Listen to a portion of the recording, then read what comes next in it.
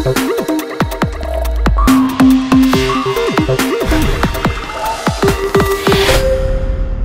guys, Farm Boy REEF here. So today's episode is about how to add a drainage to your skimmer cup. So I know some people have a skimmer underneath their cabinet, so they don't have much room. They always don't want to change it all the time. And it depends on the size of their skimmer cup as well and how much skim mate you have. So what we're going to do here is we're going to actually add a connection so you can, all your skim mate can drain into a bigger container. So it's less maintenance all the time cleaning, but it's always good to keep your skimmer clean. You want to get your best skim mate you can. So on today's episode, I'm going to show you what you're going to need. So what I did is I went to Home Depot and I picked up, it's called a Watts Quick Connect. It goes from 3/16 to a 1/4 inch for your pipe for the drainage. A little bit of silicone for around the fitting. You're going to need a drill and a step-up bit to get the 3/8 size. I like using the step-up bit instead of a drill bit. That's my preference.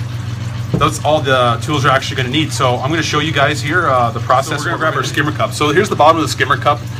So we're going to drill a 3/8 hole through here to add that connector. There's a nut on the other side. I'm going to show you guys the process here. So I'm just going to grab my drill. I got my drill. What you're going to do is you're slowly going to press center of the plastic edge. That's where we're going to put the fitting. Make sure you're right in the middle.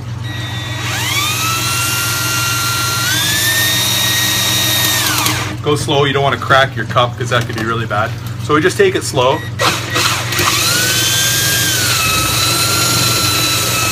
You can stop now and then just to make sure your size is fitting.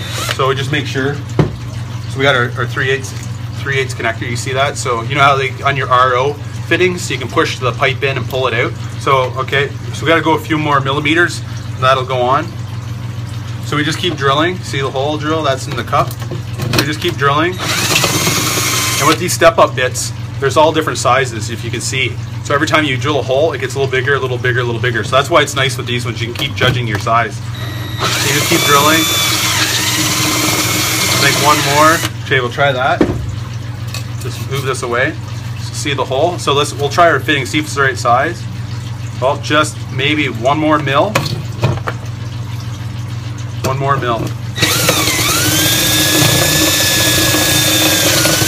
All right, so let's try that one. Blow away all the fittings. See if it's gonna fit. Look at that. So there you go. So now it's fitting in the inside. You can see in the inside, that's where we're gonna put our connector, put our nut on. What else comes with is a rubber seal you can get to any faucet for on your sink. That'll go on before. So you'll put it right in the hole like this. So that'll make a tight seal. Now we just got to put our nut on in the inside. So I have the fitting just sitting in there right now. What I usually do is, like, just where the nut is, I'm going to just take a little bit of silicone. There's a little silicone here, and I'm just going to put it around the edges. Want to fill it in. Just give it a little bit more tight seal.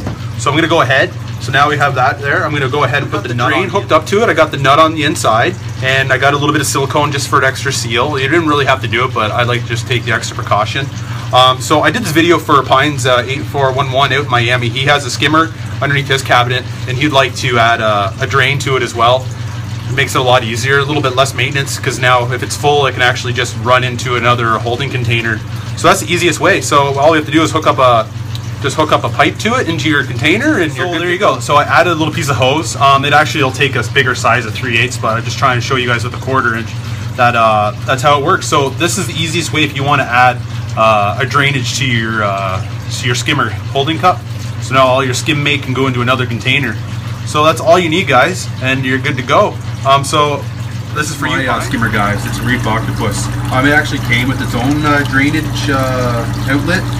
So it just goes down here through the cabinetry and right down into my bucket. That's where all my skim mate goes. That's about a month's worth in there. It's pretty nasty. All right, guys, so that's how we add the drainage to the skimmer. I hope you guys liked this episode.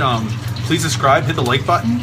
Please leave your comments. I love talking with you guys. Pines 8401, Sean's REEF, Erica, all you guys. Please leave your comments, and we'll move on to the next episode. Have a good night, guys. Bye.